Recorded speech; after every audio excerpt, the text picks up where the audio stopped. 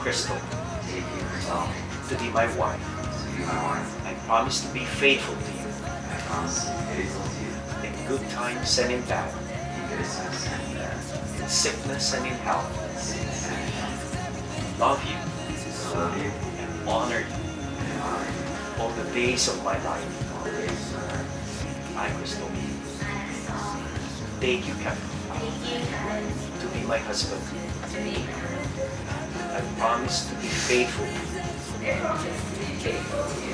in good times and in bad, in sickness and in health, to love you and honor you all the days of my life.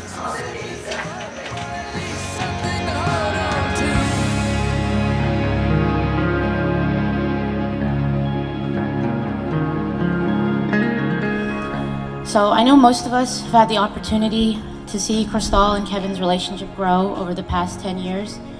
And I'll say that I admire how such a great team they are. They do a great job managing time for both their big families, friends, and each other.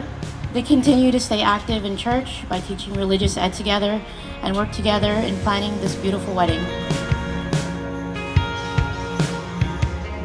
They are always building themselves up individually to be that much better for each other as a couple. I'm really blessed to have you guys because you both have a very special place in mine and Joey's lives. We've grown up together, we've had countless double dates, game nights, have traveled together, and I know what the four of us have is very special. So thank you guys for being you because I'm able to comfortably be me. It's been a journey for you guys to get to this very moment, and it has made your love so much stronger.